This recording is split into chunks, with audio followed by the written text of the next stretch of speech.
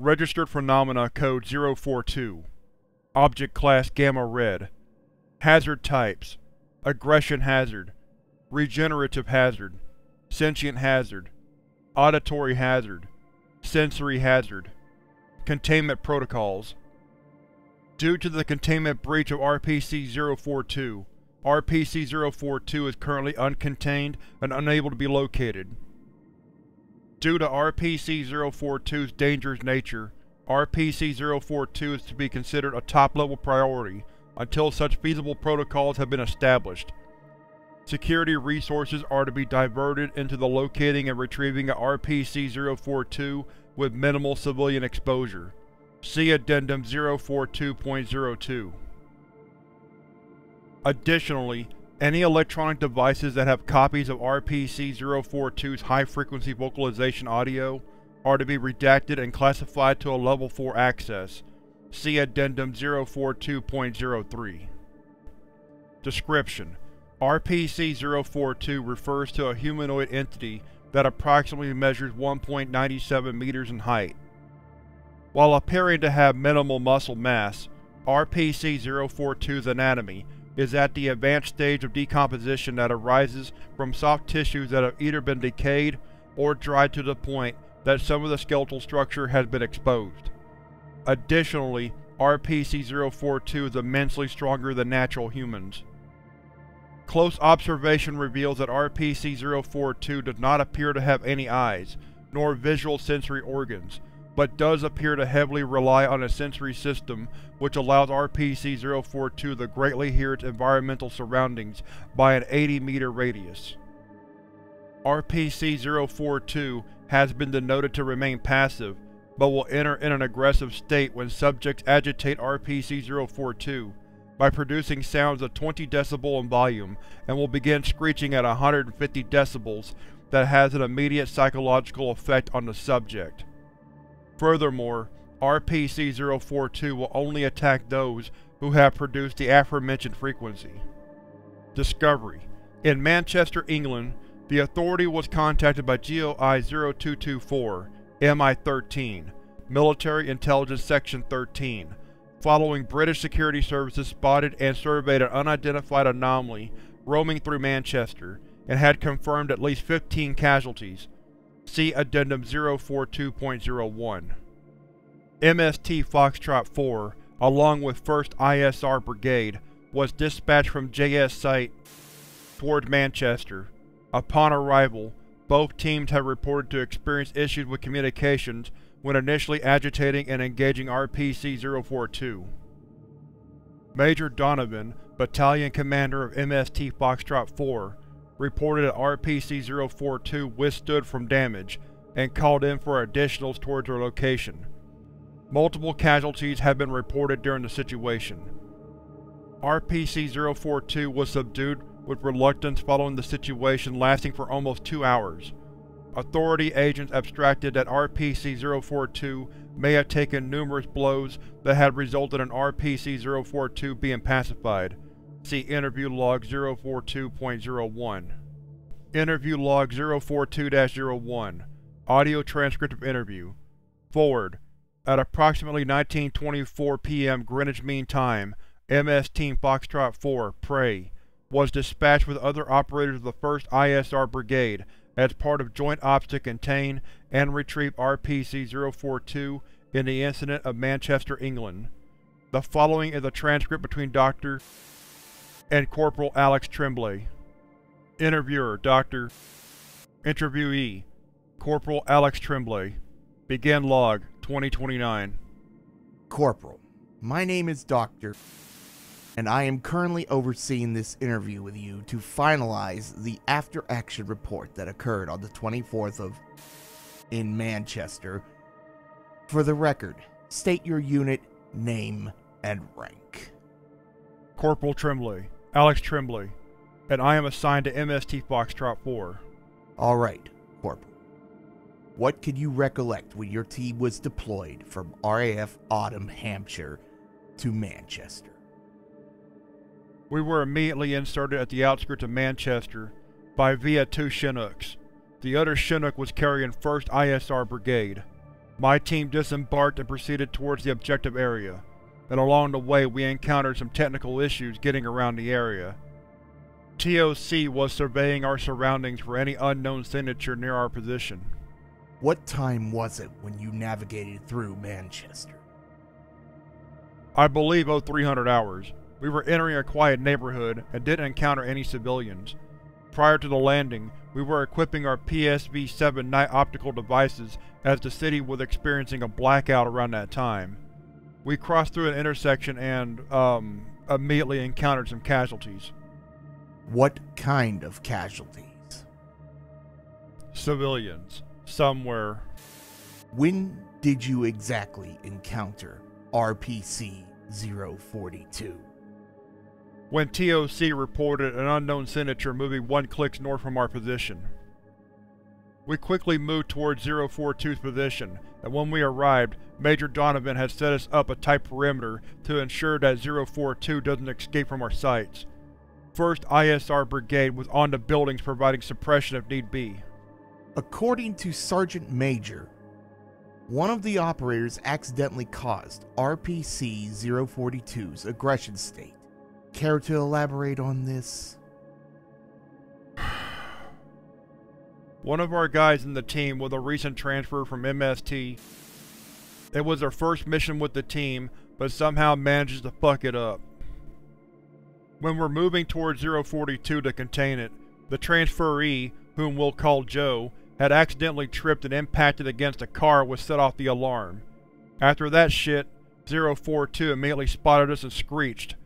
That fucking screech caused our comms to jam like shit. 1st ISR Brigade began suppressing fire, and Major Donovan ordered us to engage it. The armor-piercing bullets didn't seem to put a single dent on it.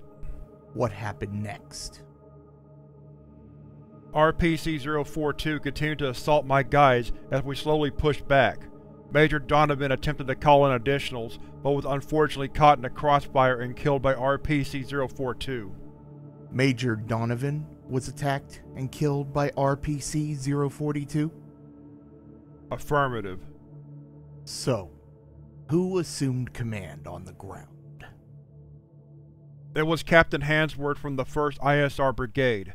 He ordered us to continue suppressing onto 042, and had one of his shoot 042 with an anti-material rifle. Captain Hansworth ordered the use of DSR-50 against RPC-042? Yes, but again, it didn't put much of a dent on that thing. According to one of the statements made by the 1st ISR Brigade, they reported that RPC-042 had structurally appeared to have been weakened, yet despite that, it didn't take any damage. Can you confirm this? 042 appeared to be weakened after it was hit with 23 rounds of the anti-material rifle, and about thousands of ammunition from us. 28 minutes later, it just dropped onto the ground and we all ceased fire. I would like to add that the containment team, when they arrived, one of the containment specialists had been killed during the process of containment. Can you recount this event following their arrival, Corporal? I was just about to exfiltrate out of the area when one of the specialists got their heads crushed by 042 as they were trying to put it in the containment truck. That's all I can recount, Doctor. Do you have anything else to say on record? No, I don't. Alright. Thank you, Corporal. End Log 2058. Addendum 042-01. Initial contact of RPC-042. Shared information from GOI-0224, Military Intelligence Section 13, had revealed that British Security Service first observed RPC-042 when embedded operatives within the Greater Manchester Police reported a loud disturbance that caused numerous windows to be broken near the area. No one was harmed in the process, but operatives immediately reported that RPC-042 was heading towards east of Manchester. By the time British Security Services notified GOI-0224, RPC-042 was reported to have already caused a casualty when a group of hikers insinuated RPC-042's aggression state, and were killed in the process.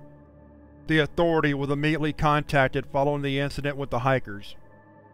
Addendum 042-02 Incident Report 042-A1 Forward. On June 14th, ASF security personnel were dispatched on the RPC-042's containment chamber following an experiment that resulted in 2 security officers being caught in the process, which both have subsequently been killed, and the site immediately went into a full lockdown. The incident escalated as RPC-042 was abruptly alerted by the facility's containment alarms and had approximately killed ASF personnel upon insinuating an aggressive state. At 4:49 AM, a garrison CRT was dispatched to assist ASF personnel as RPC-042 had immediately breached through the office wing and had enraged RPC-042 further as they had engaged on the RPC-042. By 5:17 AM, RPC-042 had escaped out of the facility with a high casualty. The following is an interview transcript between an interviewer and Dr. Chrome. Begin log. Dr. Chrome, can you care to explain your actions that led to the containment breach of RPC-042? It was a mistake. I did not mean to send those… Mean to what? You sent those security officers without following proper procedure, and this is where we are now with body bags within this facility! Look, one of the CSD ignored one of my instructions through their earpiece and was constantly banging at the containment chamber doors. I was worried that RPC-042 could have broken the damn thing if he had killed that CSD at the door, and accidentally damaged it in the process. Therefore, I had no other options but to send a security team to stop the CSD from doing so. Yet, despite that, you opened the gates and allowed RPC-042 to go on a full rampage throughout the facility. This is incompetent, irresponsible, and gross action that could have been prevented if you had just let aside your concerns and allow the testing to take its own course. Thanks to you and Dr. We have a wild anomaly on the loose!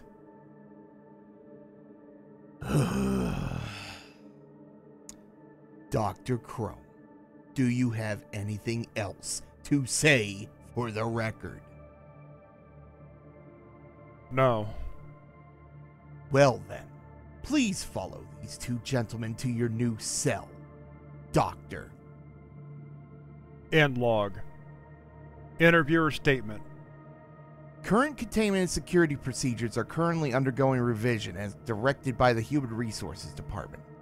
However, if we do indeed recontain RPC-042, I'd highly recommend placing RPC-042 within a permanent confinement without any interactions. As for Dr. Chrome, he was immediately given designation for CSD following his misconduct during and prior to the incident. Addendum 042.03 Auditory redaction of RPC-042. At the request of Assistant Director, along with the approval of the Global Directors, archived audio of RPC-042's high-pitched vocalization has been redacted due to psychological concerns. However, an unredacted variant has been made for the purpose of archive and research onto the psychological effects. Note: the auditory recording of RPC-042 screeching has been turned down to prevent listeners from being affected by the effects.